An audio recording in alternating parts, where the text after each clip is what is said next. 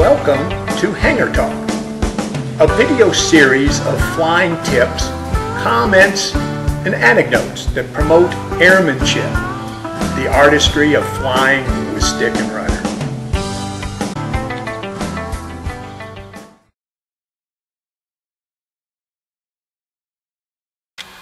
Welcome to this edition of Key Points training video titled Rudder Coordination.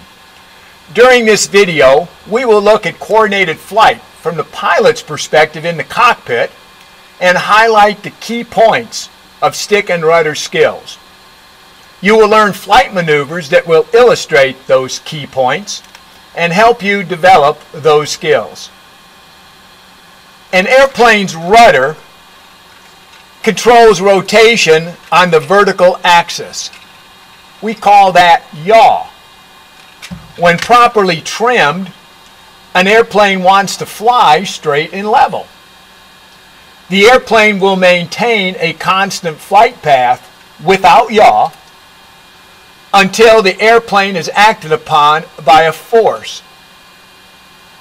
There are three forces that cause an airplane to yaw: adverse yaw, P-factor, and the gyroscopic effect. Let's look at yaw caused by each of these three forces and see how proper use of rudder can control yaw.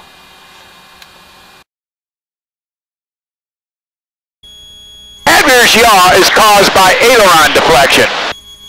When you use aileron, you must use rudder. Roll an airplane to the left without rudder, and the nose will swing up and to the right. Here we go.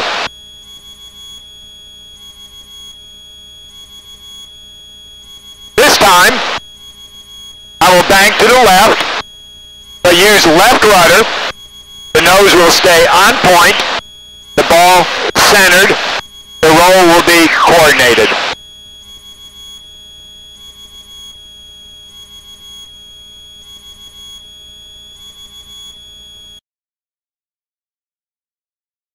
The Dutch roll is an adverse yaw exercise.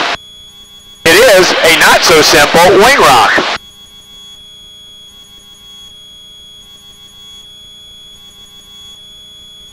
A proper sight picture is required to do the Dutch roll. I use blue tape on the windscreen center post to use as a sight. Viewing from my position in the airplane, I keep the tape aligned with an object on the horizon to maintain heading and level attitude. Dutch roll looks like this. Remember, whenever the ailerons are deflected, the airplane requires rudder in the same direction to control adverse yaw. Heavy-duty rudder is required when initiating the roll, with decreasing rudder pressure as we complete the roll. Try to keep the ball centered when doing this maneuver. Do not pause between your rolls. If your Dutch roll looks like this, your stick and rudder are not coordinated.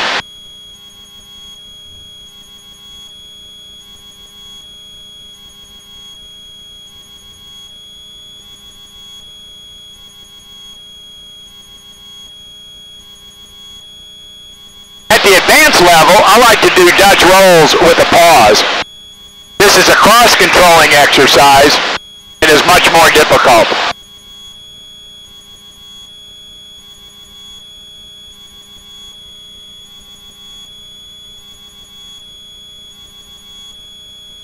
Master the Dutch roll. This maneuver will develop the habit of using rudder every time you use aileron.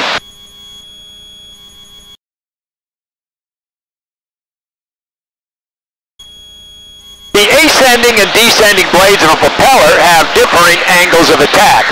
Therefore, thrust created by each blade differs and turns the airplane on its vertical axis.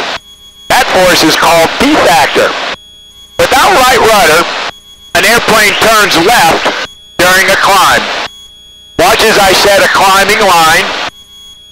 Note the horizon moving from left to right. That's without using correcting right rudder.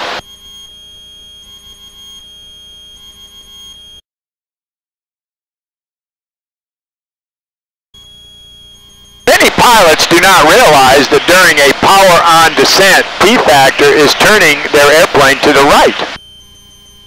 Watch airplanes on final and you will observe frequent banking in and out of shallow turns to correct heading and runway alignment. A good stick and rudder pilot would maintain runway alignment using the rudder to control P-factor yaw. Watch as I set up on a power descent. Without rudder, you see the airplane start to move to the right. Using left rudder, I bring back alignment and hold the heading. Release the rudder and you see the airplane begin to yaw to the right. Again, I apply left rudder to straighten the flight path and hold the line.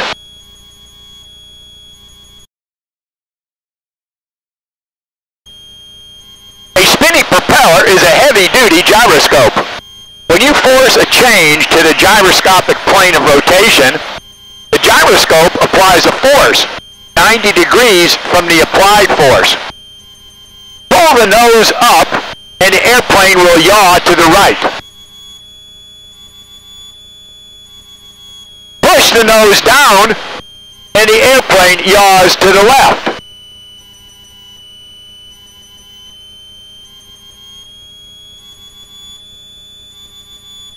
Use rudder as needed to maintain heading during pushes and pulls.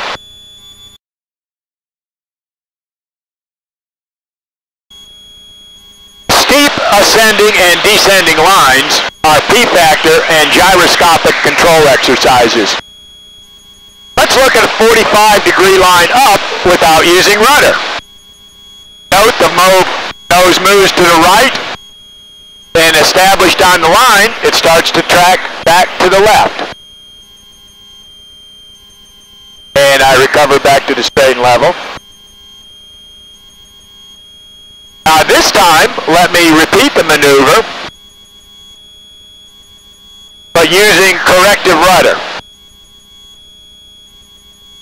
I will use short left rudder to control the initial gyroscopic effect, but then use right rudder to start controlling the P-factor. And you notice the nose stays right on heading throughout the maneuver.